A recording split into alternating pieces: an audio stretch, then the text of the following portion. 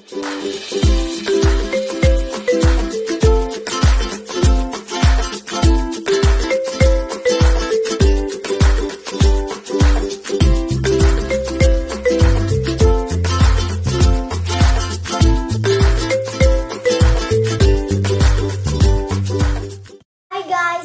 back to another video. Today, gagawa po ulit tayo ng science experiment na ang title po ay What are the effects of changing the number or types components in a circuit? So, ang mga materials po dito para sa science experiment ay 12 pieces of copper wire 10 cm long each, 1.5 volts of battery, 6 small bulbs with holder or sockets, 2 contact switches, electrical tape. So, yun po ang materials para sa gagawin nating activity. Step 1 po ay construct a series circuit by using the 3 bulbs, 5 pieces of copper, 1 contact switch, and 3 batteries. So, nagawa ko na po yung series circuit. Ang gagawin naman, second step po natin. So, ikakabit po muna natin guys itong battery.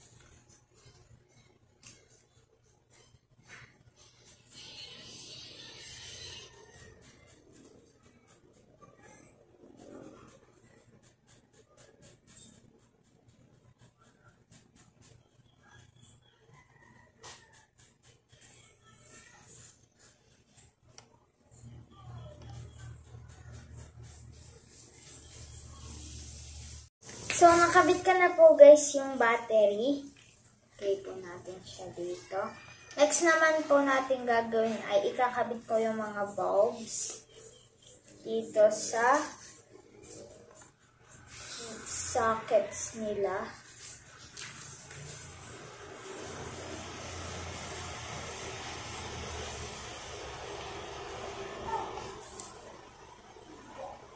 So, nakabit ko na siya guys. Sabit ko muna natin dito sa baba.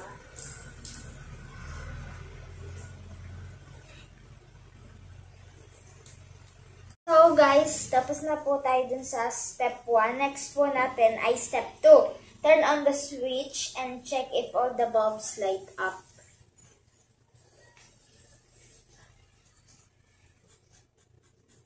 Okay, turn on natin guys.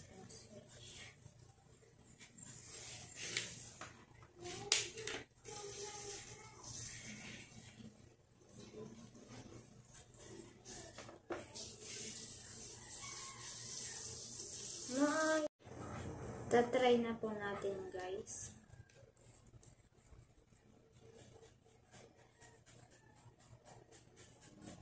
Ayun guys, so na umilaw po lahat. Now,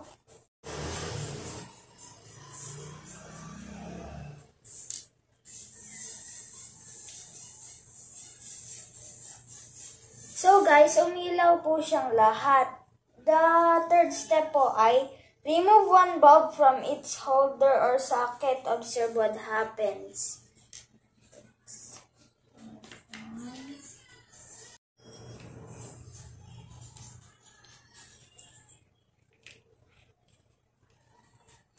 So, yung observation po natin guys, na tinanggal natin yung isang bulb sa holder ay hindi po siya gumana. Subukan po natin uli guys ibalik, tapos titingnan po natin kung iilaw uli lahat ng bulb.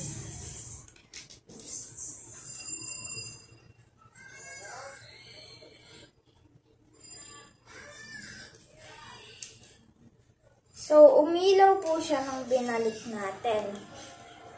Step 4 po ay put the bulb back and remove another one. So, puput daw po natin yung bulb back, tapos re-remove daw po ulit natin yung isa.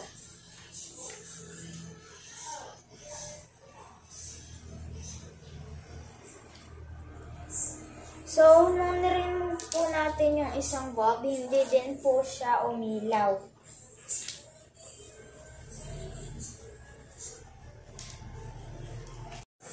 So, now guys, i-explain ko po sa inyo kung anong ibig sabihin ng series circuit.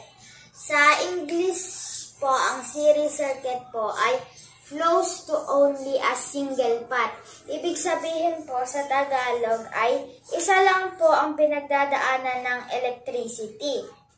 So, kung mapapansin nyo po, kanina, nung tinanggal ko po ang isang bulb, hindi na po umilaw yung iba pang bulb. At nung tinanggal ko po yung isang wire, hindi na po umilaw lahat ng bulb. So, yun po ang series circuit. Now guys, lilipat naman po tayo sa parallel circuit. Okay guys, so tapos na po tayo sa paggawa ng series circuit. Ngayon po, gagawin naman po natin ang parallel circuit. Ang step 1 po ay construct a parallel circuit by using 3 bulbs, 7 pieces of copper wire, 1 contact switch, and 3 batteries. So, nagawa ko na po guys yung parallel circuit. Kakabit na lang po natin muna yung bulbs.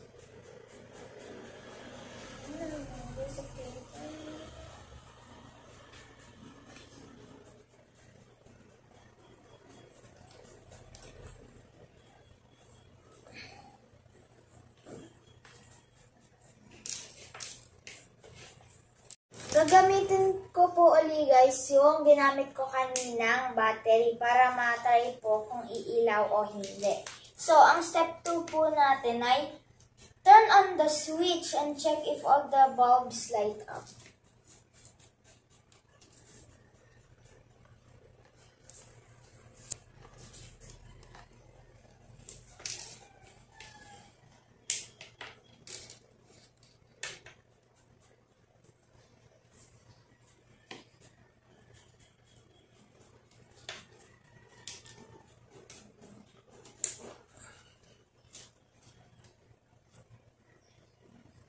Oh, that is light. So guys, umilaw.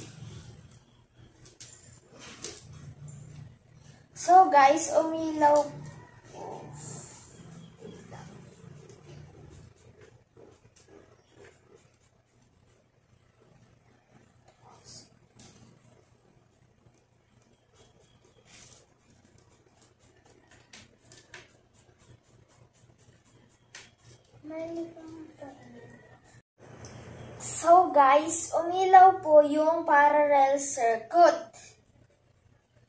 Step 3 po natin alay. Remove one bulb from its holder or socket. Observe what happens. So, re-remove daw po natin ng init ng bulb.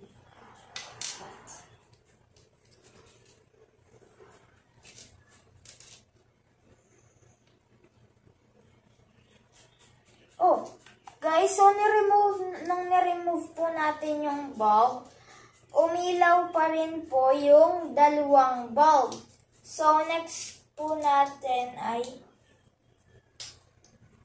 put the bulb back and remove one wire. So, guys, re-remove daw po natin ng isang wire. And let's see if it still works. Oh, okay guys, so nung ni-remove natin yung wire from this bulb, umilaw pa rin po yung dalawa at ito pong isa ay hindi na po umilaw. Fifth step po natin ay remove another one bulb. Observe what happens. So, ito naman po yung ating i-remove. Hindi po muna natin ito ikakabit. So guys, nung tinanggalan po natin ng wire itong isang bulb at tinanggalan natin ng bulb itong isang, umilaw pa rin po yung pang-tatlo kahit po wala po itong dalawa. So put back po natin guys.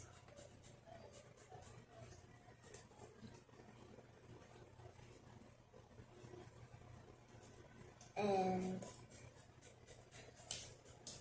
check po natin guys kung iilaw po ulit ito. Oh, so nung binalik po natin guys yung wire at yung bulb, umilaw po lahat ito. So guys, ang meaning po guys ng parallel circuit ay if you do not want all the lights in a circuit to go out when a bulb is removed or is damaged, then connect them in a parallel circuit. The electricity current in a parallel circuit can flow through more than one path, where each path is separate from each other.